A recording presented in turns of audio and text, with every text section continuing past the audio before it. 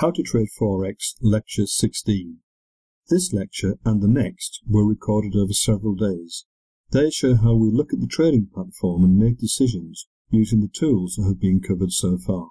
So watch these two lectures together as a single entity. I'm going to take you through the process that I use every day when I'm trading to look at the various tools and techniques that we've been talking about in the course so far. You see a very strange looking screen here. It's actually the pound dollar and it's the monthly view. Because it's a monthly view, we only get the end of the rule of thirds. We have lots of the lines squashed together. The only thing that we can really see properly are the candlesticks themselves and the Bollinger Bands. And we can see that the Bollinger Bands have actually been through a bit of a squeeze, and we're talking about over a period of some months here. This is the 31st of May 2010, so quite a long time, and it's sort of burst out. We look as if we've come off the top Bollinger Band and are travelling down towards the middle one. So let's see what that looks like as a weekly chart. As a weekly chart, it sort of pronounces the effects a bit, but we've actually come through the middle and right down to the bottom Bollinger Band. Now, unless I was taking a really long view on trading, using months as my charts instead of daily or hourly or whatever charts, then I wouldn't be taking too much notes of that. I just want to see the general overall pattern. We can now see quite clearly that the current prices are in the green buy only area, and they've been in that for a long time but had a brief foray up into the area of red, which is the sell only area. So let's keep going. If we go to a daily chart, we can see more detail again. What we can now see is that the candlesticks have been walking down, with a few brief exceptions, the lower of the Bollinger Band lines, and in recent times we've had some significant support at where today's opening price was. We're talking about 165 and various figures around there. And we're also constrained here with the 166 whole price line not being too far above us. So I'm going to look at the 4-hourly chart and see what's been happening over recent days, and particularly over the course of today. And over the course of today, we've actually opened, gone to the middle, gone through the middle, up and hit the 1.66 whole number figure, and then come back down again. Earlier today, I was advising caution. Now, normally we would say if the price leaves the opening green line, goes up through the 50 pip line, plus 50 pips in this case, and therefore breaks through, we will be looking for a trade, and it would be a buy trade in this case. However, I urge caution because of the proximity of 166. So let's see how that looks on an hourly chart. And here it is on the hourly chart. If I put in a new vertical line and double click on that, right click to get the properties, and I'm going to go to today's date, which is the 27th of the 8th, but in actual fact I want to go back to last night's opening, which would have been the 26th, and that would be at 2300 in terms of this chart, and there it is. So we can see that's where the price opened last night, and it spent really all day going up. But on this scale of chart, that actually looks more impressive than it probably is, because this purple line is 50 pips away from the opening. It doesn't look quite purple because of the green around it. And there we can see more clearly, it actually had at least 2 attempts to break through 166, didn't make it, and then for a period of 3 straight hours came down, bit of a recovery, and as we stand now, and it's just after 6 p.m. in the evening, we've got a little doji there.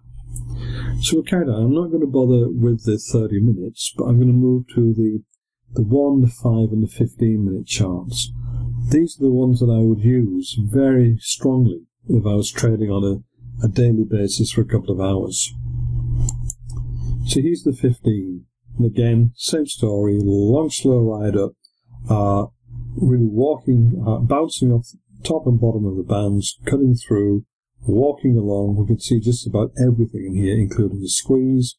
Left came down, and it's currently going back up again. But it has yet to break that 50 line, and it's still got the problem of the 166. Being 6 p.m. in the evening, I think even if we were moving quite strongly now through that line, I probably wouldn't do it for the day. So most of the action in the markets is closed, probably finished in England at about 4 o'clock this afternoon. Still probably a lot of activity going on in the US markets, but we haven't got that overlap of the two markets giving us that additional volume.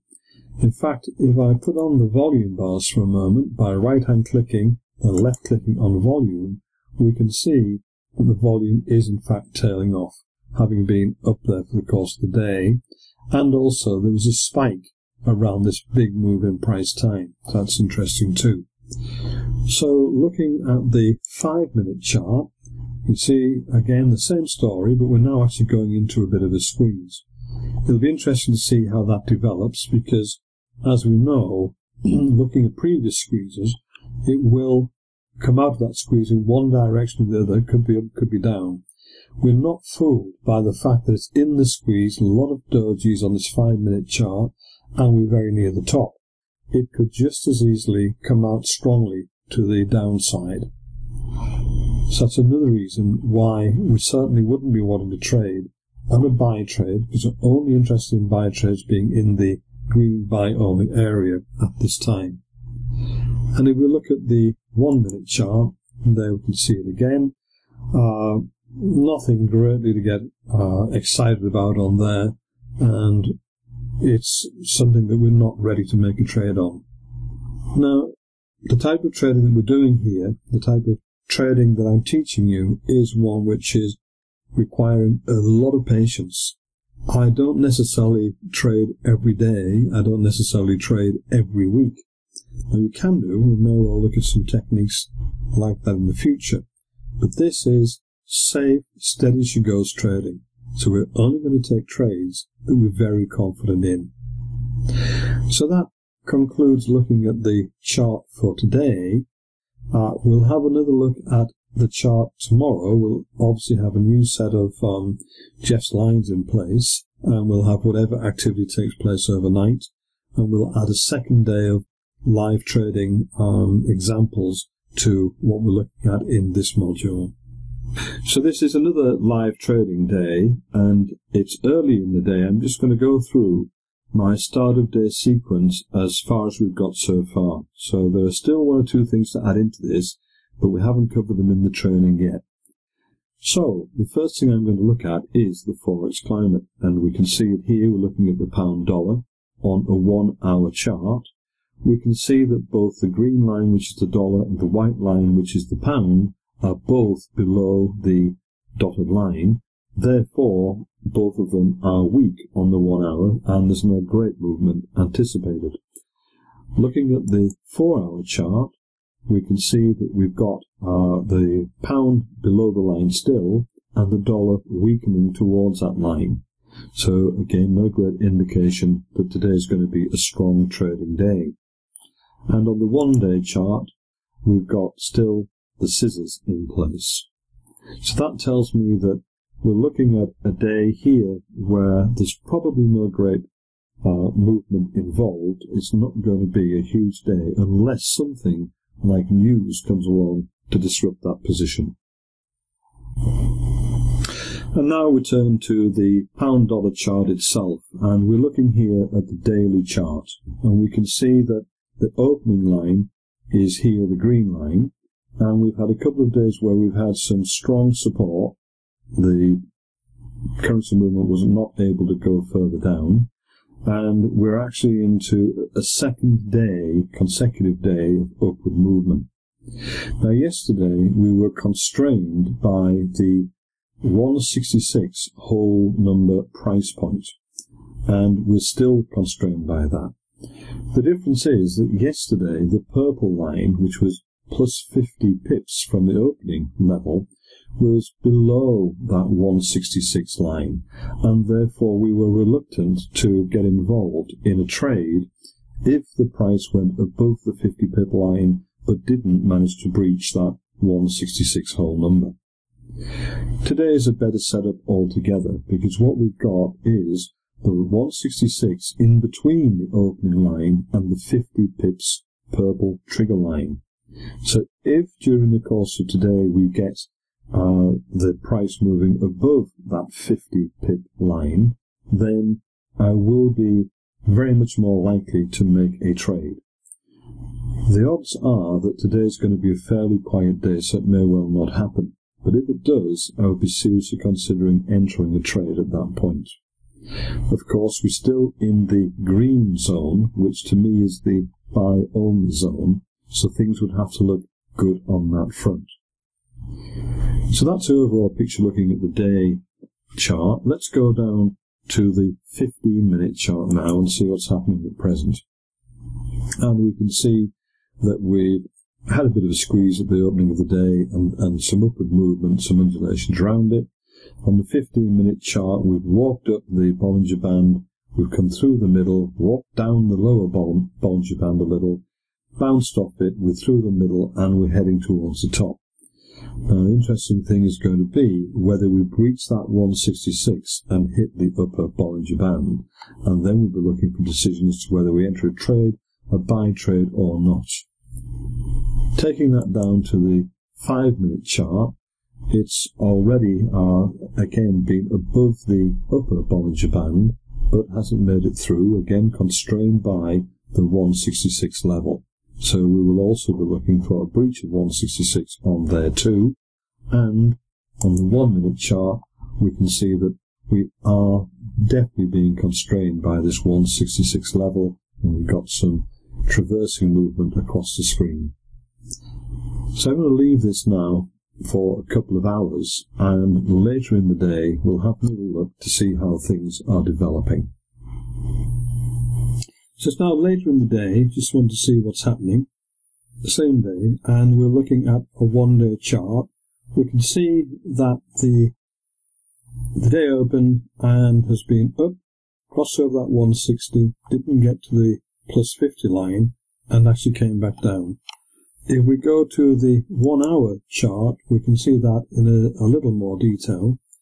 And if I insert a line, a vertical line, and put that at the start of day, so we're talking about on the 27th at 2300, we'll get that there, so we can see what's happened since the day opened. So we've had this upward movement restricted by 166, which is also coincident with the upper Bollinger Band, back down through the Bollinger Band, back through the open of the day, touched the bottom Bollinger Band, and basically went back up. Now, that's quite a big change, and it was in fact a news item, and we'll be dealing with news items in the next module. So the time is now 3:30 in the UK. Things are quieting down. Let's have a look again at the volume. There it is. It hasn't been a big day, but it's now beginning to tail off, and that will tail off even more in the next half hour or so. So I think the chances of a buy trade being set up, which would probably require the price to fall to the 50 pips below opening point, so down here, is now highly unlikely. So I consider that the end of today's trading. Unfortunately, there wasn't a trade to actually show you, but what we have looked at is the process for making that decision.